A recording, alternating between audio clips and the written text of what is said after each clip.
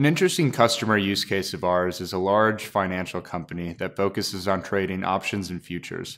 Now, their scale is immense in that they're doing millions and millions of trades per day at a total amortized contract value of trillions. The exciting part about that is they lean on Vault to be able to do all of their encryption and cryptographic signing operations for those trades.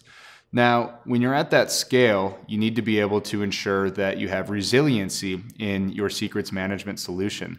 And they leverage performance standbys to be able to horizontally scale their Vault cluster to meet the needs of their cryptographic signing operations and encryption. Now, they're also multi-data center, so by leveraging replication, they're able to replicate those encryption keys to all the different data centers that they're doing their trading in, so that if they were to have a catastrophic failure in one data center, they're still up and available in the other. By leveraging the HSM auto unseal, they're able to keep their Vault clusters unsealed if they do go down and come back up without having a human involved.